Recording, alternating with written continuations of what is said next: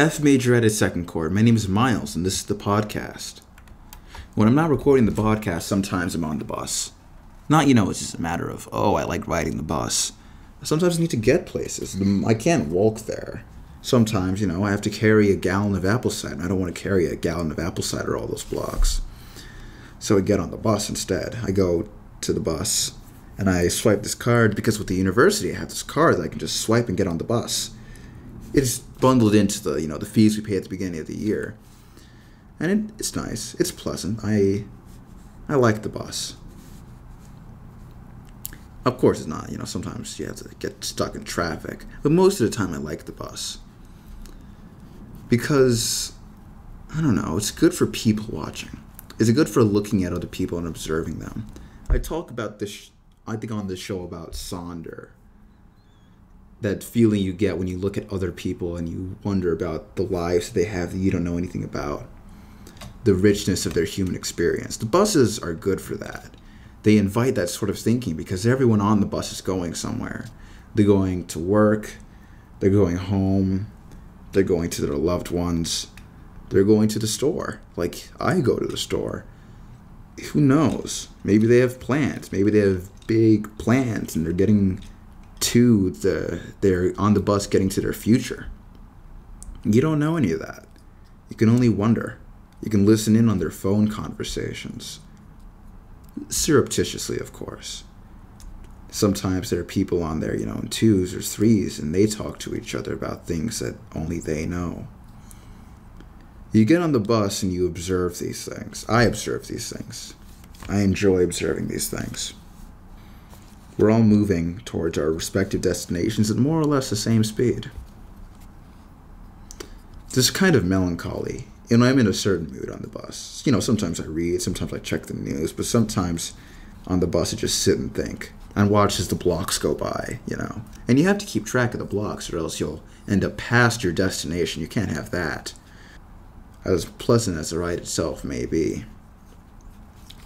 You ride and you ride and you ride. Kedzie, California, Pulaski, wherever it is you're going. And you reflect on the movements in your own life and the impermanences and the transitions that are occurring within and without your existence. You're not really, and it's not that you're not in control, but it's that these things are happening and it's on you to react to them. You have to plan in your life. And on the bus, you have to plan as well.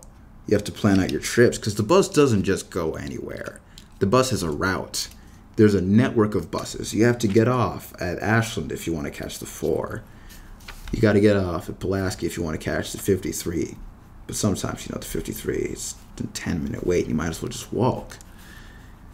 You have to get off and you have to get on. You have to get off. You have to plan these trips in advance. You got to go on Google Maps or something like that. And is it more efficient to do this? Is it more efficient to do that? Usually you want to take a train. If you can transfer from a bus to a train, trains are faster because, they don't have to stop every couple blocks. You can just get on and just ride. And trains are much the same as buses in that emotional regard. I've heard some fascinating conversations on trains.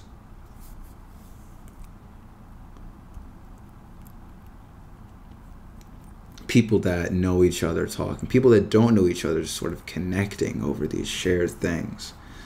Once, my roommate found himself discussing his love of classical music with someone that we just met on the train. And they were talking about Bach and how he could compose things entirely in his mind without putting them to paper. And then he would write them down fully formed. These are the things that you think about. These are the things that you encounter. These are the people that you meet out there. And there are so many people. And you will see them once and you will never see them again. But that's all right. Life is rich enough without repetition. You can go your entire life reflecting on these things as closed systems, entire of themselves. without worrying about repercussions. It's not the sort of story where everything ties back into itself. Some things happen once and there is no trace of them thereafter. You get on the bus, you get on the train, and you go wherever it is you're going, and it doesn't matter, really. It matters insofar as you get there, but how you get there, I mean, that's on you. Sometimes the bus is late. Sometimes the bus is early and you miss it and you have to catch the next bus and you're late like that. It's, this sort of impersonal force that moves around you, that moves through you. And that's all right. I certainly hope it's all right. And in the meantime, the same roommate and I, on a separate bus trip, found ourselves, not necessarily in conversation, on the listening end of a rambling monologue from this older gentleman with, his with a cast and this bundle of sticks and this bag of empty soda bottles or something. And he was giving this long rambling monologue about the CIA and the FBI and the Republican Party and the Ku Klux Klan and how Jesus had reincarnated himself in the person of Barack Obama, who was living in the presidential mansion, not the White House. It was never called the White House. It was always the presidential mansion. It was a rather peculiar conversation that was compounded by the fact that our bus was not the bus he actually wanted to get on. And our bus driver had to spend a solid 3 minutes talking him gently out of the vehicle. It was a strange interaction. And while I would never wish it upon, anyone, I'm sort of glad that it happened to me. It's a sort of event that adds just the slightest bit of environmental color. This is a sort of thing you encounter, when you get on these public spaces with these other people who have places to go. And some of these interactions don't make any sense at all. Some of these interactions are entirely random. But you have to take away something from them, right? You have to. Otherwise, there's no point. I certainly hope that I took something away from that. I don't know what it would have been, but I don't know. I just like riding the bus sometimes. Obviously, I don't mind not riding the bus.